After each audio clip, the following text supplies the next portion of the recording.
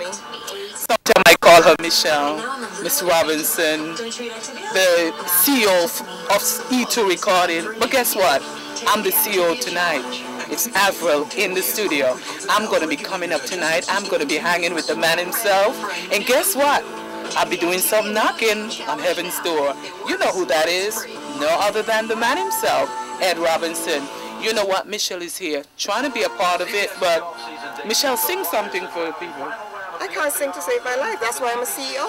I make all the money. I make sure the money's in my hand. So you can hold the title tonight, but I hold in the cash. That's what CEOs do. And people like me who just talk make no money. Ed, tell me a little about this studio. What makes it so different? Because I have never seen a studio with so much. Wow.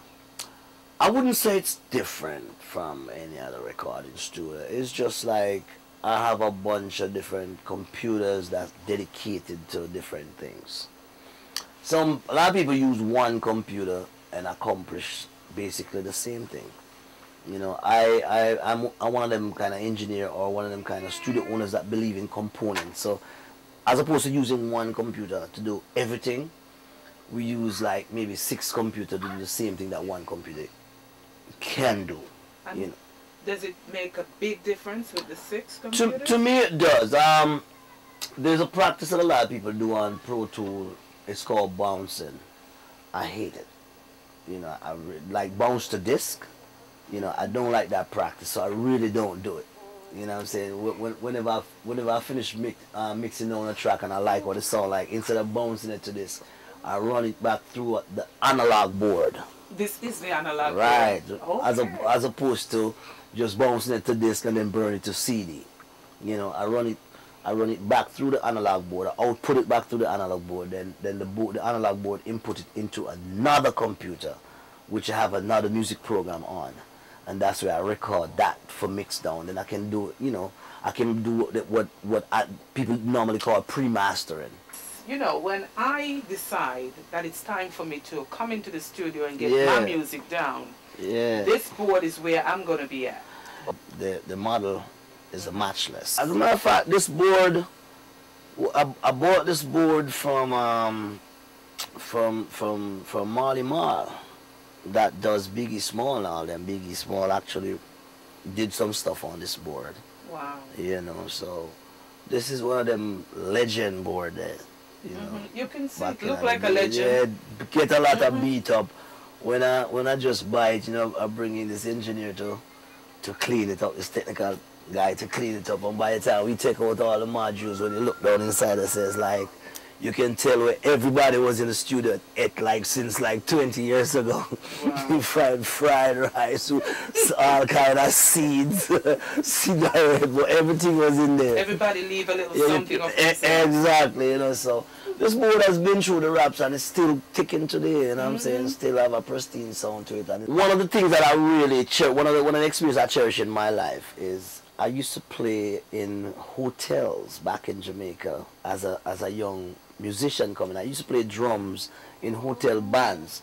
Now, if you knew anything about hotel bands back in Jamaica where we entertain tourists, we have to play like top 40 records. And not just top 40 Jamaican records. We play top 40 American records. Right. We play top 40 Trinidad records. We used to play all, you know, the hot, and who put pepper in the Vaseline. And most people don't know them songs, you know. But we used to play them songs, and you know, to entertain tourists. And we used to play the Arabella Fonte repertoire. You know, we play the Michael Jackson repertoire. We play the Lionel Richie repertoire. We play, you know, the Prince repertoire. So from experience, you know, just by experiencing all of that, you know, we have to rehearse probably maybe 4 days a week with different cabaret artists.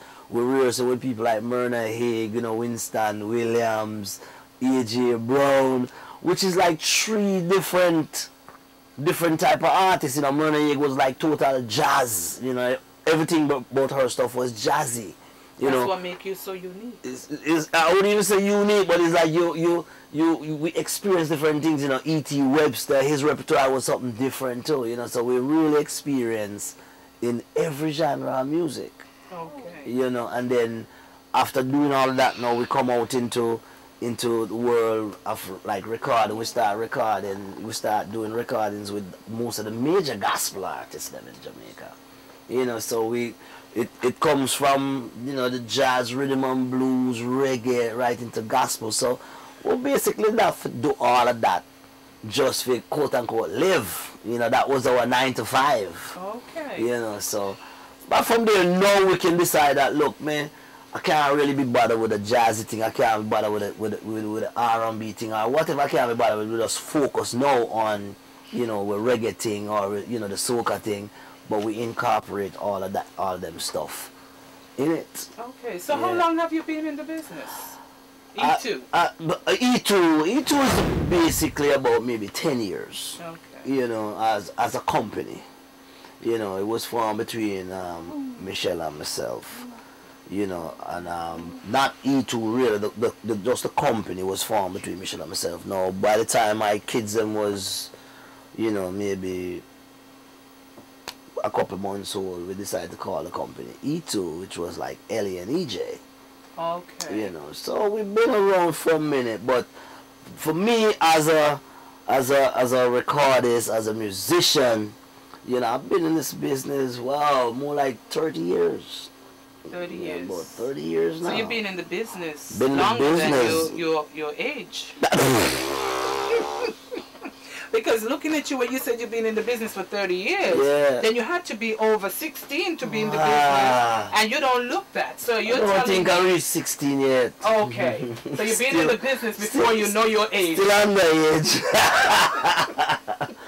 Yeah, man, yeah, but I've been doing this for a while. I've been, you know, just playing drums, you know, playing music for basically everybody who's anybody in the business, you know, and that's basically where we get our experiences from in terms of, you know, what we do today. So we take all of that experience that we was doing back in Jamaica, you know, playing for different groups, different individual solo acts.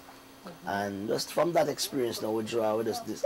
I personally decide I don't wanna be running around the world anymore playing drums for different people. I just wanna like just sit in and just do my thing now, you know, not running around, you know, playing drums for basically everybody, you know, because I was out on the road for a minute. Even when I came to America, I went out on the road with a group called Wailing Soul, you know, and another group called the Congos. You know, I was running around with them playing drums. I played drums for A.J. Brown in Las Vegas for like 3 years. You know, I was at the Mirage. So you was a drummer? Yeah, I've been a drummer. I'm still a drummer. And I've seen you on the drums. You did? I've seen you singing at the I think it was one of the oldies show. Yeah, we seem to forget a lot of those cars these days. I don't know why, but... Yes, so every time I'm on this show, I guess I'm the first person that come to mind, and by the time I run up on stage, because I'm supposed to be the quote-unquote youngest of the oldest bunch, so I normally open the show. Right. I'm normally You're too young to in the old school, so right. you're just the opening act.